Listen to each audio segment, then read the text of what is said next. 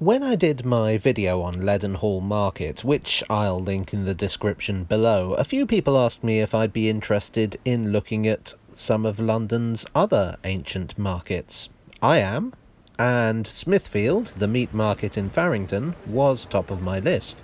The trouble is, it runs from 2 AM to 8 AM. When I saw how early I'd have to get up, I must admit I was a little cowed, but then I thought, no, I'm butcher than that. I'm not going to duck my responsibilities and chicken out. Not to mince words, my reputation was at stake.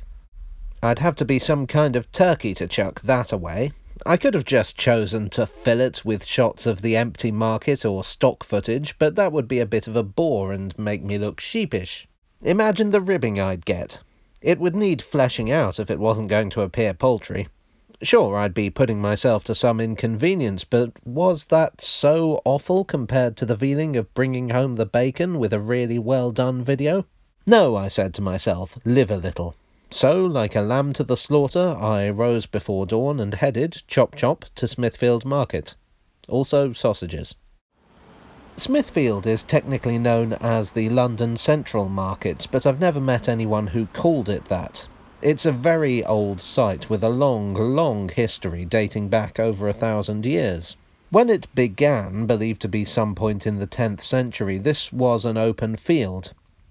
One theory is that Smithfield is actually derived from smooth field. Here, livestock were bought and sold. Actually, for most of its history, this was primarily a livestock market. This is reflected in some of the street names. In the days before railways, livestock would be walked here. There are accounts of flocks of geese having to walk all the way from Norfolk in December with little slippers on to protect their feet.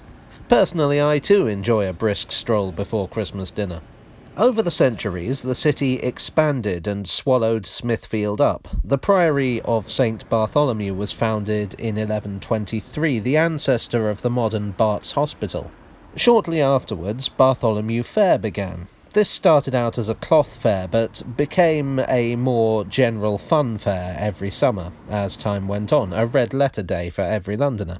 It was also a popular place for jousting tournaments, with knights coming from all over Western Europe to compete. The place also had its dark side. It was notorious for the execution of heretics, rebels, criminals, and political dissidents. The authorities were keen to demonstrate the penalty for those who dared to upset the social order. So a place like Smithfield that could hold a large crowd was perfect. Executions could be brutal, ranging from hanging to burning at the stake to being boiled in oil. Exactly how many met their end here is hard to say. The Tudor era saw Britain swing from Catholicism to Protestantism under Henry VIII, back to Catholicism under Mary I, and then back to Protestantism under Elizabeth I. Each change creating martyrs while exaggerating the brutality of the previous regime. Away from religion, two of the most notorious deaths here were those of Wat Tyler, the leader of the Peasants' Revolt that ended here, and William Wallace, who fought King Edward I for Scottish independence. Back to the market. It was formally established in 1137 and traded both in live animals and dead ones. There were a number of abattoirs on site. Blood and bones were dumped in the River Fleet, and to this day the Thames foreshore is littered with bits of animal bone. In the 18th century, the practice of wife-selling also took place here. It sounds barbaric, but in the days when divorce was complicated and expensive, it was often seen as an easier way to end an unhappy marriage. No doubt all the jokes about henpecked husbands, stroppy cows and chauvinist pigs have already been made. Obviously, I wouldn't stoop so low as to make such puns. By the 19th century, though, a busy livestock market in Farringdon was a bit of an anachronism.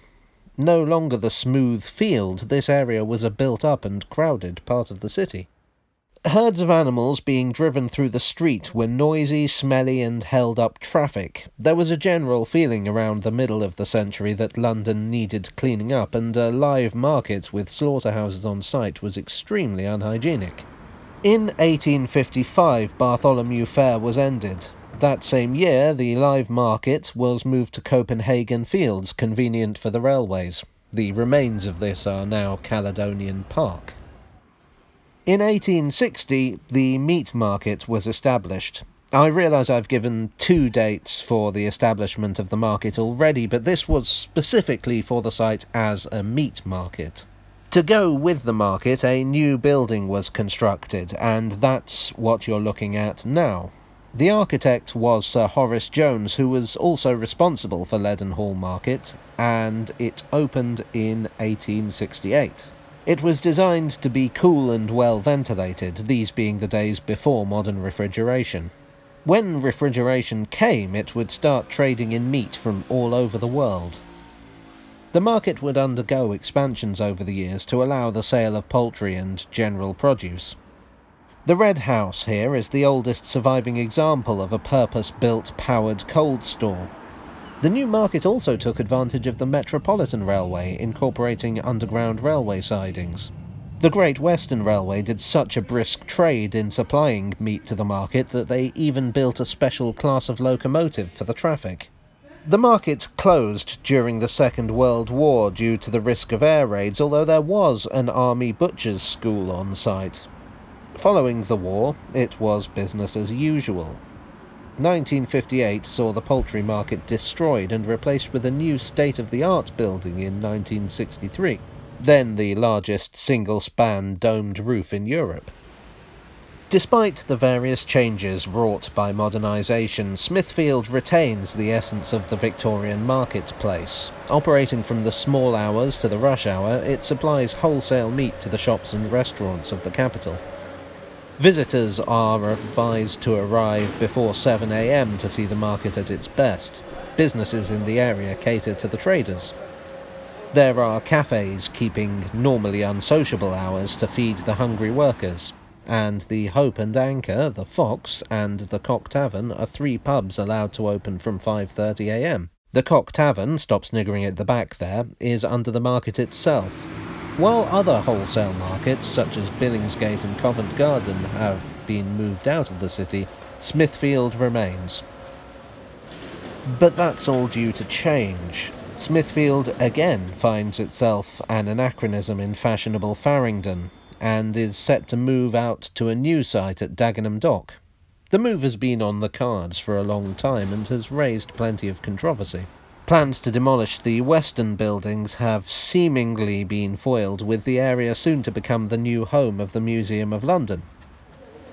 As for the rest, it's to be turned into a mixed-use scheme, whatever that means. I think it's a fancy way of saying shopping centre.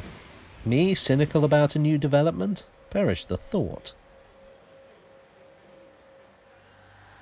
When the market goes, it will take 1,000 years of history with it, along with a lot of local colour. Hello all, I hope you enjoyed this slightly bare-bones trip through the history of Smithfield Market, and I hope you won't have too much beef with me over the meat puns. Let's just say that when I saw the opportunity for a pun, I couldn't resist going the whole hog.